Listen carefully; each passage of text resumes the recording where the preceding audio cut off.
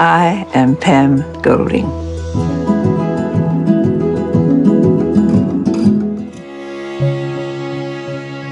Midday on the 31st of July saw the Women's Sunshine Tour pros arrive at Lanseria Airport to meet up with the UniMedia team and fly off to Cape Town for the inaugural Little Pace Challenge.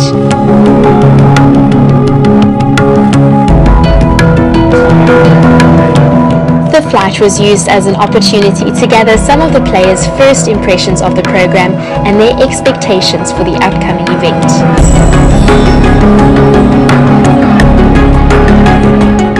Meanwhile, Michaela Oosthuizen had already departed from Port Elizabeth Airport and was waiting for the UniMedia team to arrive at Cape Town International Airport.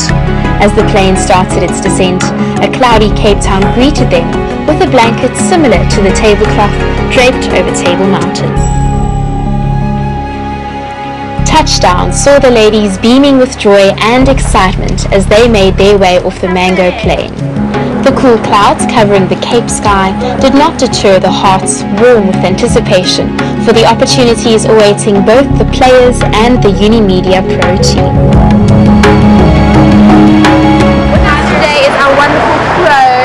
This is Michelle Lee. She's fantastic. Not only is she an amazing golfer, but she's also a great person as well. So, high vibes all around. Are you excited to play? Can't wait to get going. I just want it, it's a new course, I've never played before, there's going to be a whole lot of amazing people there, I'm so excited.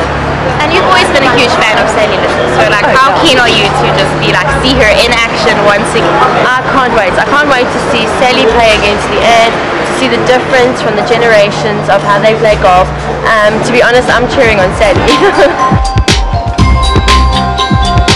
To ensure that the players' transport matched their level of exceptional play, Car Mania received the group with 4 immaculate cars.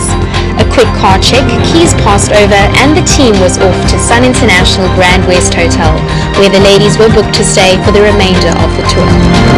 Well, basically focuses mainly on car rentals. Been in business for more than 27 years and still being strong.